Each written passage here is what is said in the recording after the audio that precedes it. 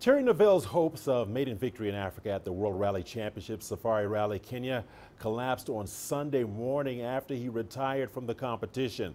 The Belgian started the 11.33 kilometers Lodia speed test stage with a lead of almost a minute in his Hyundai i20 over Japan's Takamoto Katsuta.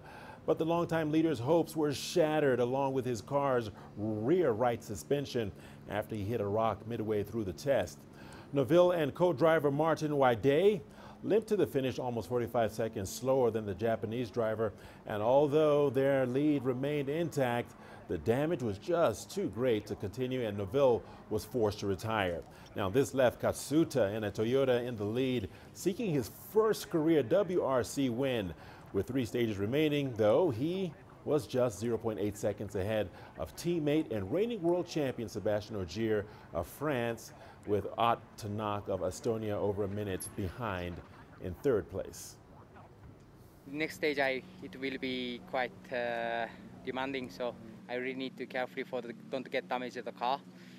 Yeah, this is the most important thing, and then after that, I need to see how the time is going. And yeah, unfortunately, about tire-wise, I have much weaker than him.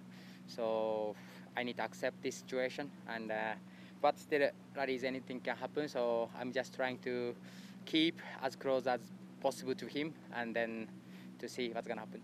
The plan was to push to try to catch Taka for 2nd place, but now it turned out that it's a fight for victory as Neuville is out. So yeah, for sure, it's a good start in this last day for us, but the conditions in the power stage are very extreme, so the road is already destroyed after the first pass, so I don't know what to expect for power stage. It's going to be difficult to the end.